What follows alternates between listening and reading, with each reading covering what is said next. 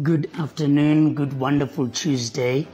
This is another great opportunity to come together as a church family of Sechavo Community Church to study God's Word together. I just want to start by saying, last week when we ended, I want to start by asking for forgiveness because I said we are going to look at the Sermon on the Mount from the book of John. That is incorrect. The book of John has spitting images from the Sermon on the Mount. However, our main focus of the Sermon on the Mount will be from Matthew chapter 5, not John. So I just want to start by clearing that confusion right there. I was the one who was wrong. And as we are starting, I want us to go back a little bit and see that this message that we are starting, this great sermon that was preached by Jesus Christ, the first sermon ever preached in his ministry after chapter 4 when he was tempted, and then that 40 days and 40 nights that he finished, then he started his ministry. And the first full sermon after having gathered the disciples, it was in chapter 5 verse 1. And I want us to have a look at a couple of things about this. Before we go deeper into the message, I want to remind you of what Muruti is teaching about the knowability of God. We looked at John chapter 4. What is God like? That God is spirit and all his worshippers should worship him in spirit and in truth. That's what we looked at on Sunday. Now today, I'm recording earlier so that we can have this on time before there's any surprise load sheddings. We're going to only read chapter 5 of Matthew, verse 1 and verse 2. That's the only thing we're going to look at today. Here's why. Because we are only introducing the Sermon on the Mount, what it's all about, what the point is with the Sermon on the Mount. And the setting. The setting is like this. This is around Galilee, and Jesus is being followed by multitudes. He's not advertising himself. People are following him. And then he sees a hill or a mount that is overseeing the Sea of Galilee. And he goes up there, and then all those multitudes follow him, including the disciples that he chose and called in earlier chapters of Matthew chapter 4. In Matthew chapter 4, after the temptation, he won that temptation, and then he went to choose those who would follow him. Now, what I want us to notice is in verse 1 and verse 2. Let's read it and then we pray before we get into the introduction of what the Sermon on the Mount is really all about. Matthew chapter 5, let's read verse 1 and verse 2. Listen to how it starts. Seeing the crowds, he went up on the mountain, and when he sat down, his disciples came to him. Now, in these two verses, I want us to realize, you and I to realize this. Jesus didn't advertise, didn't invite people to come. He chose the disciples and he said to them, follow me. And they did. But then multitude came with them. And you'll see the multitude as we are going through the study of the Sermon on the Mount. Now, what is this all about? In the olden days, there was no microphone. Therefore, for your voice to be projected at a higher volume, you need to go a bit higher, and the people that are listening to you will sit down, and then when you speak, then your voice will be augmented by the sheer position of where you're standing. So that is how he was sitting at the mount, and then his people that were listening to his message were a bit downhill. And then his voice can be projected to cover everyone and they can hear what he says. And Matthew was among those who were listening. And when we read where we just read, it is just an introductory phase.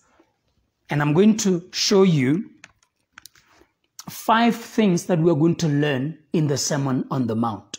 5 things that we are going to learn. Number 1, we are going to learn that God is our dad. God is Abba. That is our dad.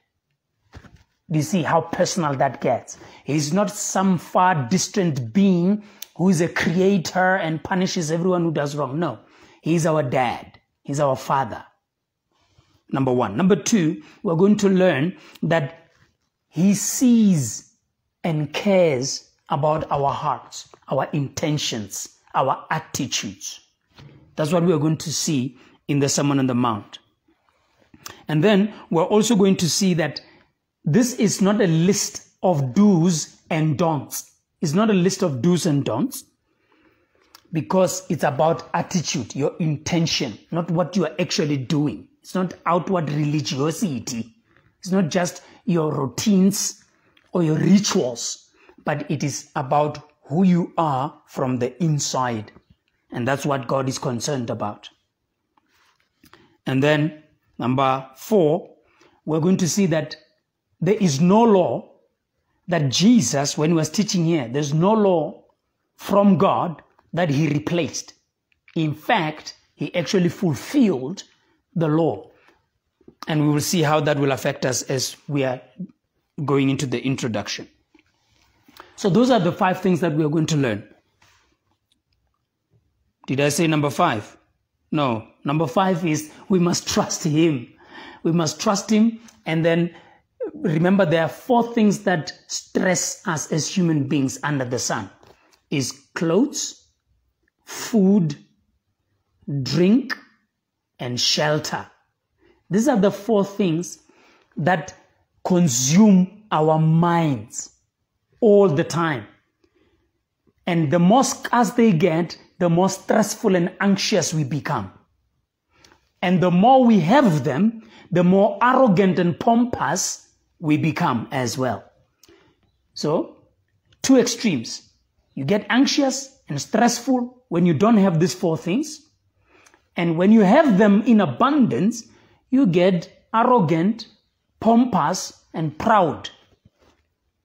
And then you become a control freak, or you become somebody who looks down on others who are lacking in these 4 things: food, shelter, drink, and clothes. Those are the things that Jesus also spoke about, that don't be worried about those things. Let's start with number 1. God is our dad. God is our father. He's not a scary being that just wants to get you when you're not doing something.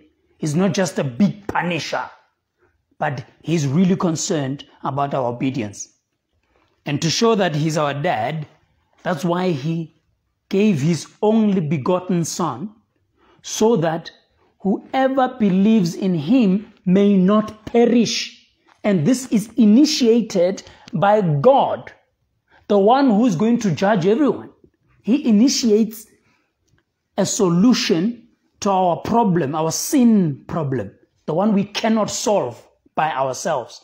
And he knew that, he knows that. That's why our dad, who cares about us, provides a way out from perishing.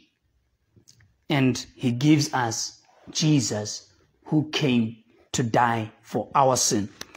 In Matthew chapter 1 verse 21, you don't have to read it, he says there, when in the introduction of Jesus, Matthew chapter 1 verse 21, that he will come to save his people from their sin. And somebody might read that and say it meant Jewish people, because he came in the family of the Jews, in the line of David.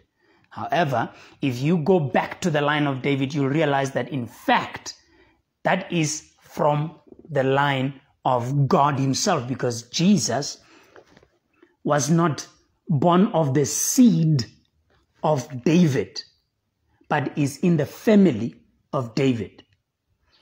This is profound to see because he's not born by the will of man.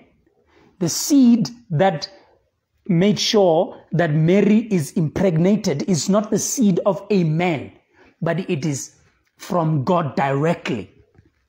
So you cannot say it's a Jewish seed. No, it's not. It's a seed from God. And then this goes deeper into the line of Melchizedek, and is not the point of the message today. I'm just trying to introduce you to the Sermon on the Mount and to who was speaking. And he was speaking to the people. And the person who was speaking is Jesus Christ, who does not have a lineage that is related to manhood or led by men, but it is from God. And therefore, when Matthew chapter 1 verse 21 says his people, he's talking about those who come in faith, those who are granted or given the gift of believing in him.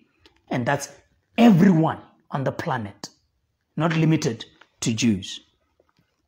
God is our dad. That's what we're going to see as we're going through this.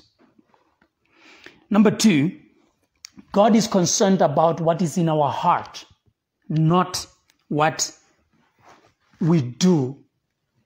That is why this is not a list of do's and don'ts. It's not about religion. In fact, it's a confrontation of tradition, a confrontation of religious practices that were there in that time. Even today, this is still a challenge, that normal routines of going to church every Sunday and doing things that are traditional, that is the outward performance or outward worship. But what God is really interested in is the internal heart commitment to him. And you'll see that as he keeps challenging the status quo, when he says, you have heard that it has been said this and this. That is in Matthew chapter 5, verse 22, verse 28, verse 32, verse 39, verse 34. That's where some of the places where he said, but I say. You heard that they were teaching you this, but I say. Meaning the traditional authorities, the religious authorities are teaching you 1, 2, 3. However, I say this. And whatever he was saying was attacking the attitude behind the act, to show that indeed God is really concerned about our heart, not what we do outwardly, but what we do from inside. How that, whatever the action you are doing, how did it come about? The attitude, the intention behind. And we will see this as we are going through the lessons from the greatest sermon that Jesus has ever preached. Remember, Sermon on the Mount is from chapter 5 of Matthew, chapter 6, and chapter 7. And Luke also touched on it, covered this as well. And we will look at him as well. And some sporadic references to the Sermon on the Mount by John. We will look at that as well. And then number 3. This is not a list of do's and don'ts. It's not a list. It's not about religion. Here's why. Because number 1, we know that none of us can do all of these things that Jesus is going to cover here. Why? Because Paul, in the book of Romans, he mentioned that we all fell short. We all fall short of the glory of God. We are all sinners, all of us. Everyone under the sun, born of women, is a sinner. And we fall short. That is why no matter what you try to do every day to try and please God and gain his favor, you will falter at some point. And when you falter once, then you join the rest of us. You are also a sinner. So therefore, you cannot read the Sermon on the Mount and say, I'm going to do everything that Jesus was talking about. No. on your own and in and of yourself, it is impossible to do all of this because we are sinners. As long as you're still in this flesh, you will sin and you are sinning. And if you claim otherwise, you are a liar. You are lying to yourself and you are not being honest. And that is sin right there. So you cannot claim that you're not a sinner. We are all sinners. And we need mercy. We need grace. We need love. We need salvation. We need to be saved. And all of these things, you cannot earn them. They can only be given unto you by God, who initiates salvation. Love from God, grace from Him, that's favor, and salvation from Him. They come from God as a gift to us. And remember, He gives grace to who? To the humble. The biggest mistake we can make as human beings is to trust in our abilities, trust in our capabilities. Don't do that.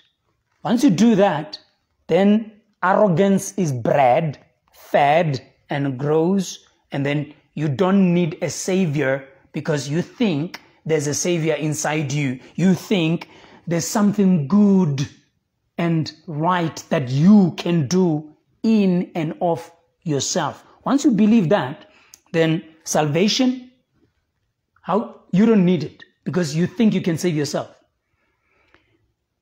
And grace, you don't need somebody's favor.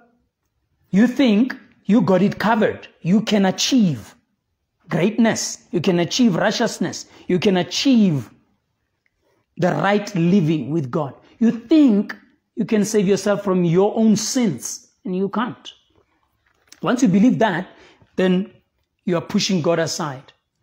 And that's why you will not receive the salvation of the Lord, nor His love, because you believe in loving yourself because of your capabilities, your resourcefulness, your intellect, and you think all of that, they just came from a black hole, and you trust in yourself.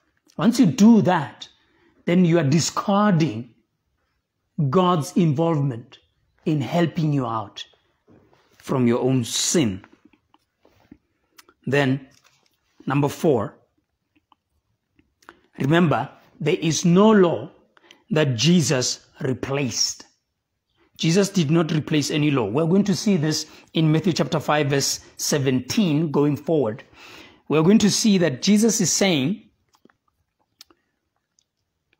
everything that was in the law of God, not the bylaws that were created by the elders of the people of Israel, but the actual law from God that was delivered. Not even one letter of that law would be broken or abolished because He is fulfilling it. We can't fulfill it by ourselves. He did it on our behalf because of His mercy, His kindness, His love. He did it on our behalf.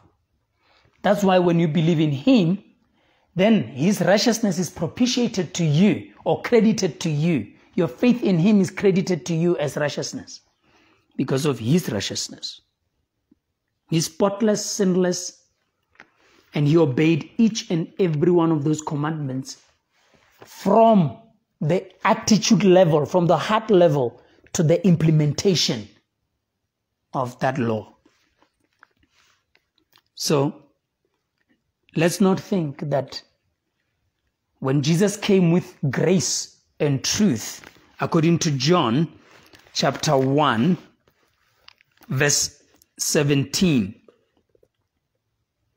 it says there, for the law was given through Moses by God, but grace and truth came through Jesus Christ. Do you see that?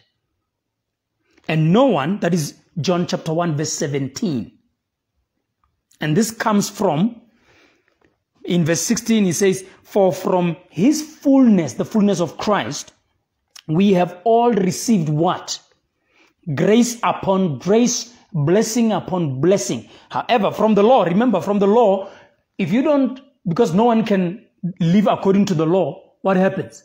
We all fall short, and then we face the curse of the law.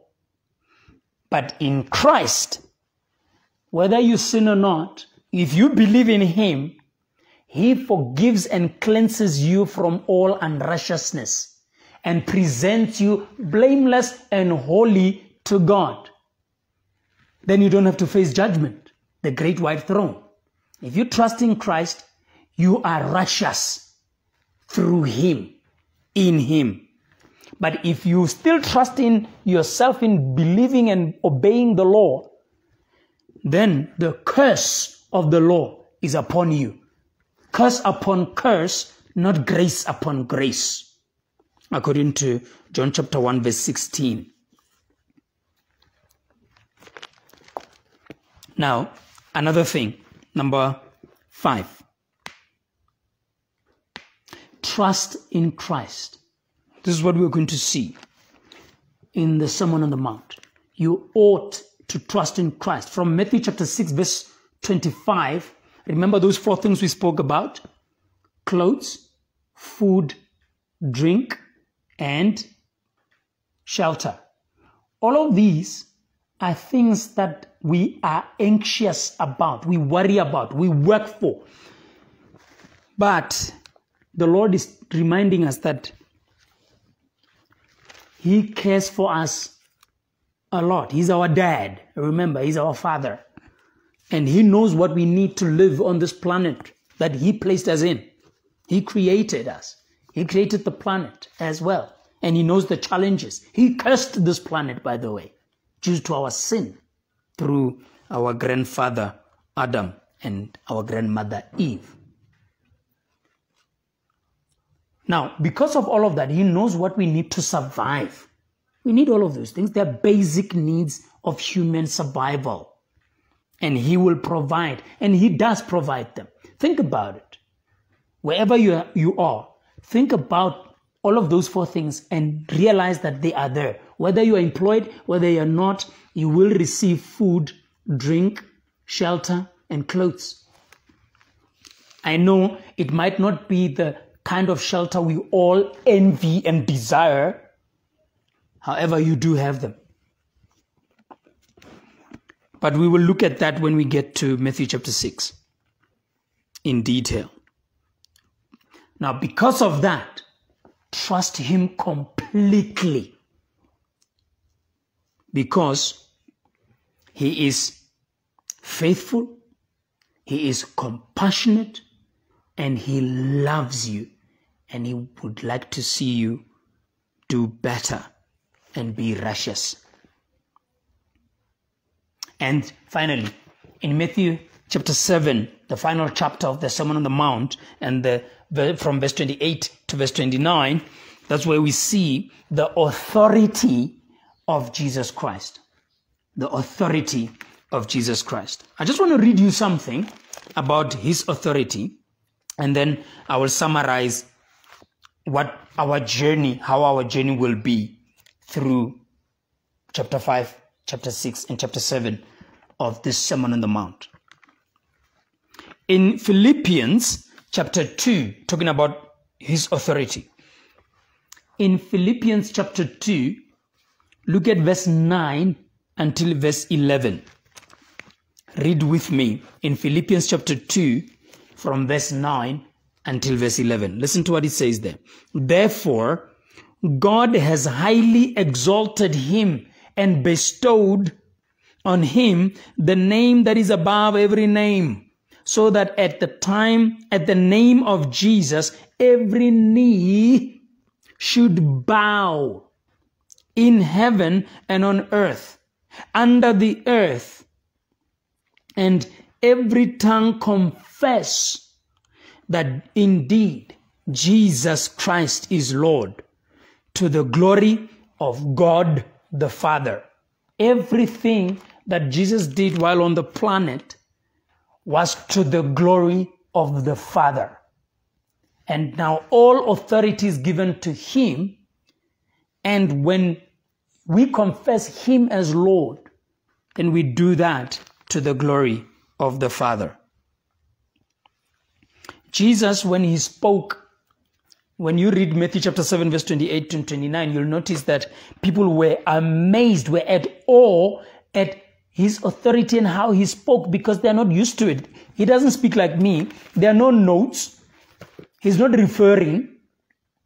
He is only referring to the law that was delivered by God, not the interpretations by men who are called scribes, Sadducees, Pharisees. He's not quoting any of them, those that are learned at that time, the theologians of the time, the religious authorities of the time. He's not even referring or quoting their teachings, but he is only referring to the law delivered by God, and his interpretation was looked at as revolutionary for the people who were under the do's and don'ts of the religious authorities at that time. Even in our generation, there are many people who are still living according to the do's and don'ts. Don't touch, don't touch. And that's the religiosity mindset that is oppressing people from the real liberty of grace and truth that came through Jesus Christ. Now, without Christ, there is no hope. We're going to see this next week when we start with the Beatitudes, or the blessings, or the things that bring real joy. You want real joy? We're going to stay tuned. We're going to look together in the Beatitudes. We're going to break the Beatitudes into, because there are quite many, we're going to break them into 3 parts. We're going to look at the first 3. So we'll look at them in 3 because there are 9 there.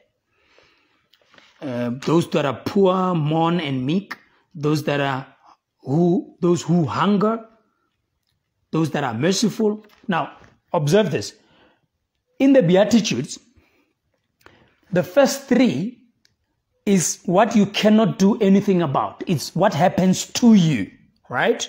Poverty, grief, and weakness that comes to you. We'll look at that next week. And then the following week, we're going to look at your attitudes, your intentions, and what you are after, the direction of your life. Those who hunger, those who are merciful, those who are pure. Then we will see that together. And by the way, you must notice something. Where it describes our attitudes, most of us fall short. And if we are honest with ourselves. And then the week after that, we will look at, again, the peacemakers. That's who you are, right? That's the last of the who you are. But then we go back to what happens to you. Now, these are the persecuted and the reviled. And then we will look at all of that. And then in the following weeks, that, because I see I don't have time to go through all of this because it's quite long, we will look at that. But in summary, what we will look at is the meaning of blessings, or the real meaning of joy, which is what blessings mean, or Beatitudes mean. It's not in material possessions, it's not in tradition, and it's not found in the law. There's none there. We'll look at that in detail as we are traveling together through Matthew chapter 5, 6, and 7. And we are going to look at how to pray. Some people call it the Lord's Prayer. However, this is the disciples' prayer. And a disciple just means the follower of Jesus Christ. That's you and I in our generation. Because he was talking to his disciples when he was teaching them how to pray. So this is the disciples' prayer, not necessarily the Lord's Prayer. But I understand it comes from the Lord teaching his disciples. Number 3, we will also look at how then to live our daily life in peace or in harmony, in obedience to the owner of our hearts. That is our God, the Father, our dad. Remember, He's our dad. How to live in harmony with Him and His commandments. How should we do this? And the Lord is going to show us all of this. Remember, our joy is not found in material possession, is not found in tradition or routines or rituals, is not found in law. Because the law comes with curses, but Jesus comes with the grace and truth. That is the introduction to our message that we are going to look at in this coming few weeks. May God richly bless you as you are considering believing completely and wholeheartedly to Jesus Christ, the only hope for humanity, the only hope for transformation is Jesus Christ, and nobody else, nothing else, not even yourself. Let's pray. Lord, we come to your throne of grace and we thank you for your introductory message into the first sermon you ever preached while on the planet. Help us, Lord, to understand the precepts and your teachings and the spirit behind the teachings that you taught us in this impactful message that you preached on that mountain in Galilee. And Lord, some of us are still doubting to follow you.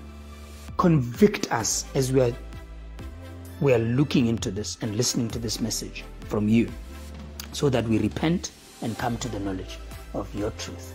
For those of us that are saved, revive our hearts to evangelize to our family members, to evangelize to those that are close to us about this message of hope, message of grace and of truth that is transformative, and to make sure that your redemptive work is achieved and many are saved from sin. In Jesus' name, amen.